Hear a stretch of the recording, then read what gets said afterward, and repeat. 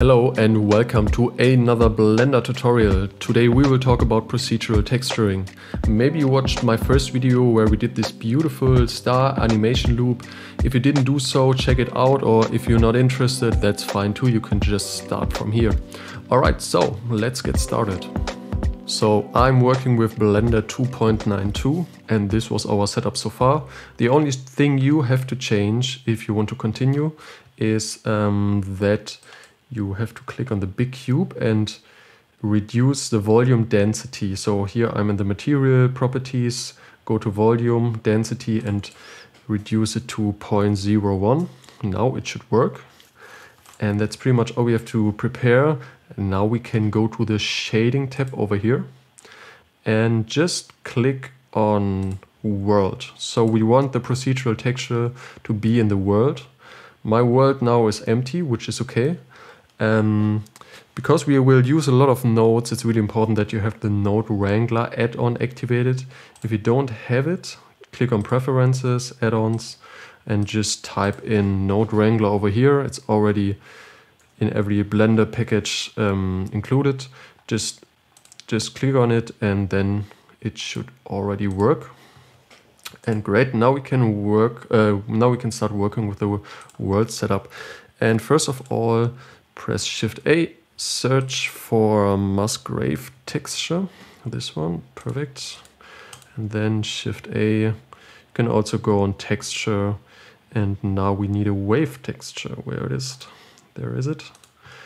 Great, just take the height and go into the vector. And now we need a color ramp, which is under converter, color ramp. Put the color into the vector output, and if you click Control, Shift and left click on the color ramp, you can see nothing because we are not in render mode. So now you can see the background, which is quite yeah, quite crazy. That's not what we want, but it looks funny anyways. Just play around a little bit here with the settings all the time.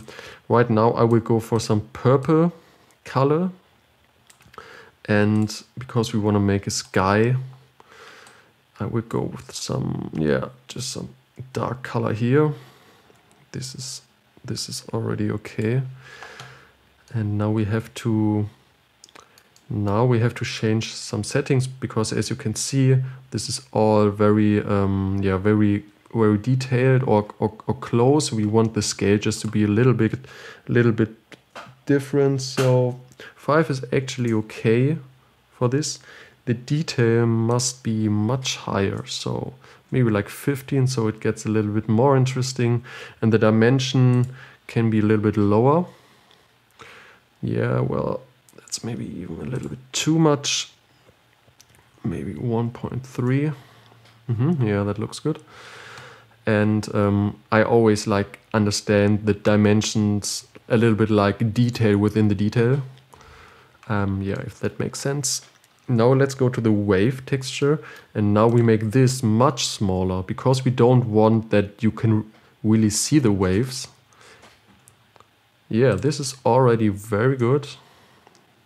I like that. Somewhere in this area is fine. You don't have to change anything else. Okay, so now we want to add some more color into it. So we need again the Musgrave, Shift D, just duplicate it. Then we can work with the magic texture. Just Shift A, go to magic texture, the height into the vector output again.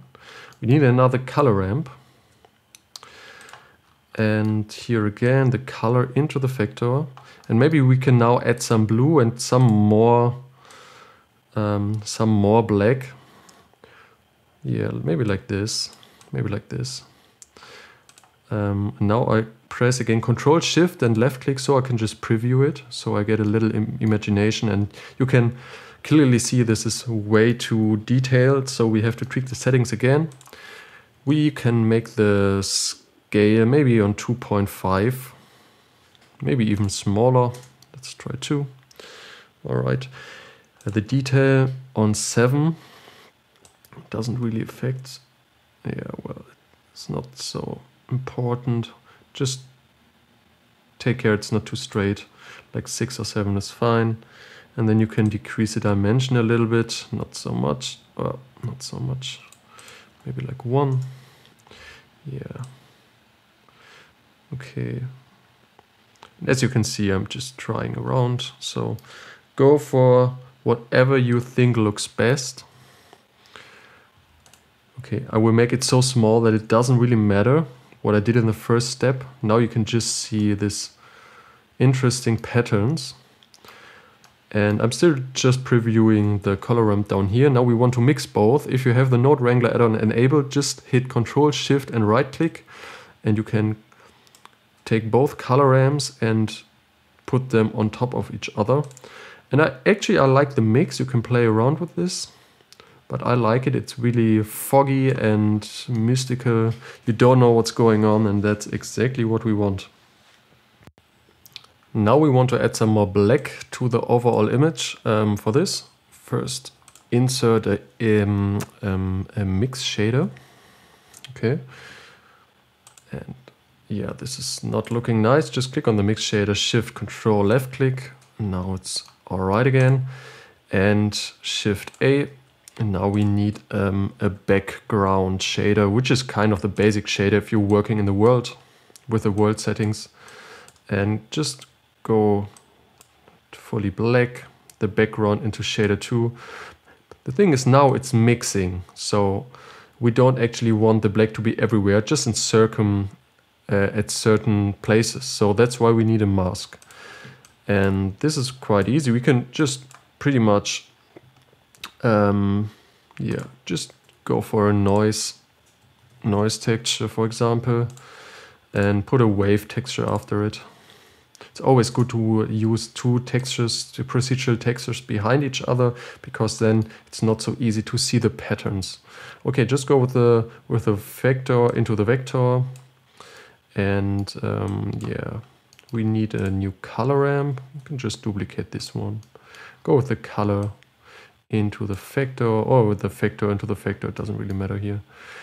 First of all, we have to reset this color ramp. Just click here, say reset color ramp.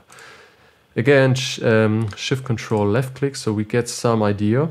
And now you can see one of those shaders will get all the black places, and the other shader will get all the white places. So you can see this is again much too detailed, so we have to reduce the scale of both. Yeah, we're getting there. Put some distortion maybe, then it gets a little bit more interesting. Yeah, this is really, really good. Like I said, I'm just trying it around. Maybe a little bit more black. Remember, this is only where those two shaders will be. Word is missing, I'm sorry for that. Okay, now go to the mix shader, Control Shift left click. And now you can see this is getting more interesting, but we want more black. And nothing is happening because I forgot to put the color into the vector. So now it's easier for my head if we just change the two shaders. Then the black in the color ramp refers to the black background here. It's just easier for my head. Maybe even a little bit more, a little bit darker. The edge is a little bit stronger, but that looks okay to me. And now we want to do two things. First of all, we want to have another mix shader. And this time we really want to have the overall image to be a little bit more dark. It's still very bright for like a Nebula background. So what we can do is add a noise texture again. I will just copy this one, and yeah, let's see 5, and add another color ramp between the noise texture. Okay. Usually it's better if you don't need the color of the noise texture itself, only the black and white values, and go with the factory output. And okay, so now we want it to be very black, not everywhere, Not everywhere, but almost everywhere. And maybe a little bit of purple. Let's see how it looks. Yeah, but the purple can be much darker too. Maybe like this, maybe like this. And now you can see when I put it in the mix shader.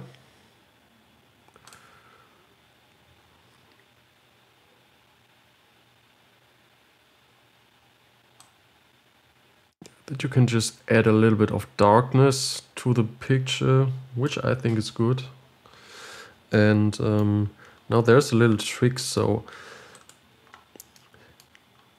we can add with the same noise texture. If we just take another color ramp, we can just add some more interesting color. And I think there could be some more blue in it. So let's go with some bluish color. The black is okay, but not that much. And the blue can be a little bit lighter again. And this is the last mix shader we do. And now the good thing is that the blue is almost everywhere where the dark values are. So this is actually very nice because you have like this overlay effect. Now it's much strong. Obviously we want to have it very slow, but then you really get this foggy effect. Yep. Okay, so maybe we can change the noise texture a little bit right now. Make it a little bit smaller, but that's okay. All right, here we go. So if you're not satisfied with the result, just tweak with some settings. Yeah, I think maybe I would just invert this. Flip the color ramp. Yeah, now it's good because now the blue is within the black parts. Yeah, that was still missing. Now it looks perfect to me. And yeah, that's pretty much it. So what we actually did is just mix shader with each other. That's pretty much the story. Or the background. What really nice, it's really nice that you can pretty much look everywhere and you have patterns which doesn't really repeat. And if you now render the animation with the starry sky, this looks really nice to me. And yeah, I think it's not that difficult. The other interesting thing we did is the masking. We use some procedural textures to use a mask, so we can decide where we want to have which color and mix them this way, and that's how you get this interesting not repeating pattern. Alright, so thank you so much for tuning in. If you have any questions, just put them down in the comments, and I hope to see you in the next video. See you, bye.